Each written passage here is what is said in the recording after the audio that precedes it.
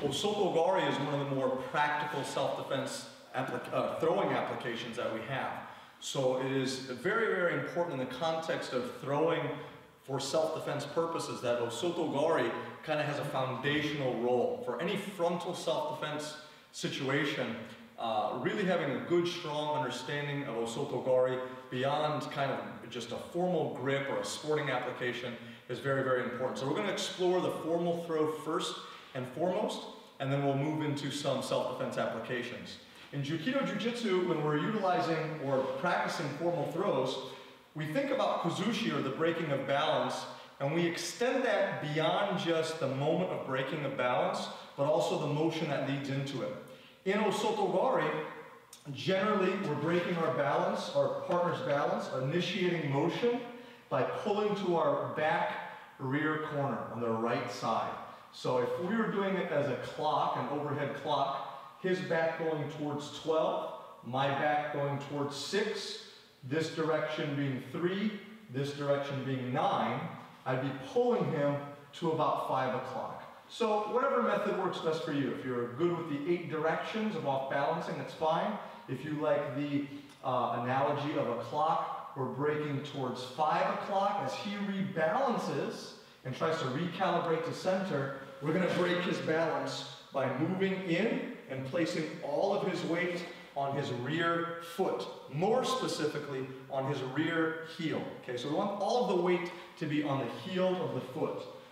Of course, as that happens, as I pull down with the right, I allow my left to come up, and I make a switch as my left foot comes in. The objective with the left foot coming in is to have my left ankle line up with his right ankle. Okay, so if I'm a little bit before that point or a little bit over that point, it may not be the end of the world, but generally from a formal throwing perspective, we want to be able to draw a line from my my ankle to his ankle. As I do that, I allow my right leg to slide in a little bit. So that means I don't want to step in with this foot and have my right leg stay back. This will put me in too low of a position, just too low. So it's important that I step slide as I bring my partner off balance to his right heel. I also want to connect my shoulder deeply into his shoulder. So that means that although my partner, his head is coming beyond his base to the rear, I'm actually pulling him into me. I'm not pushing him away at any point. I'm pulling him in.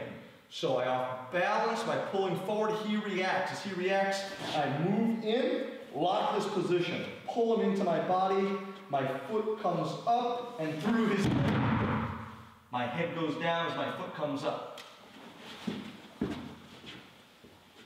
Off balance, merge with his energy. Very important that there's not a delay in that process. So I don't want to off balance him, he comes back, and then I enter. The idea is going to be to merge with his movement. As he comes back, I never allow him to get back to the center line position.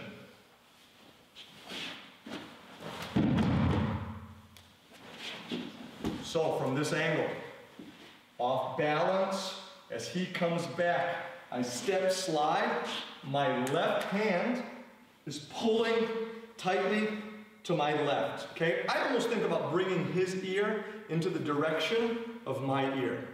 If I throw and both of his legs don't come up, what's likely happened is that his weight is remaining on this leg, the leg I'm not throwing.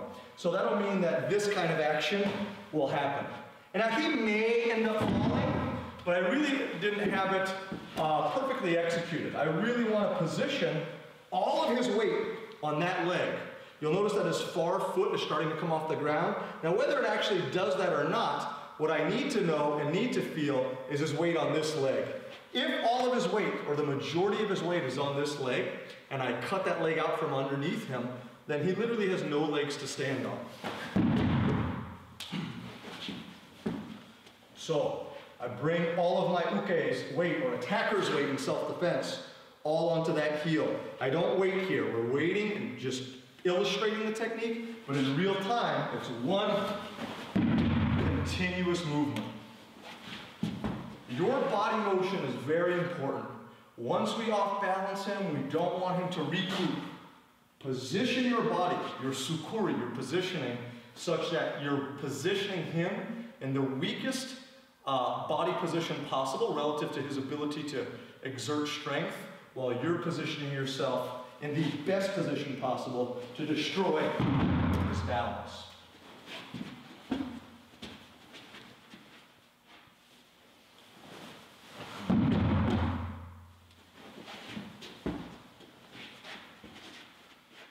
Again, one more time, I off balance here. So again, I'm just trying to get kuzushi by reaction. As I pull, he straightens right back up. That's the movement that I need to move in with. Move in. Don't delay.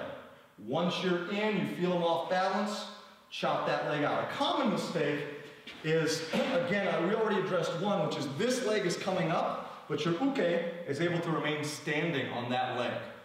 So we addressed that. Another is you attempt to throw the man in Osoto Gari, but his leg feels like a tree.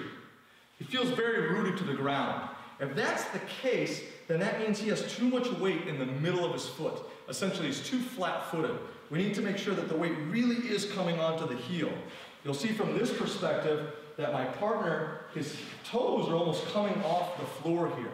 And that's a good sign. That's a very, very good sign. That means that his weight is not only on his right side, but it's coming back to the right corner. It's less about leaning him backward in this sense, less about leaning him backward. And although there is some degree of backward leaning, it's more about leaning him over.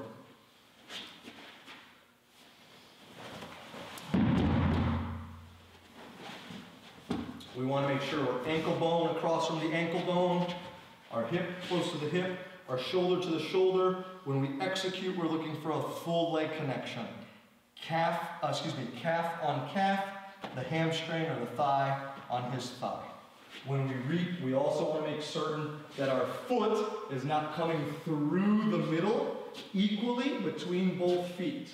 We're making sure that since we place weight on this leg, this being the right leg, that we're cutting to the inside of that leg. So we're very heavy in our follow-through on this leg. Certainly not through the middle, and certainly not on the outside over here.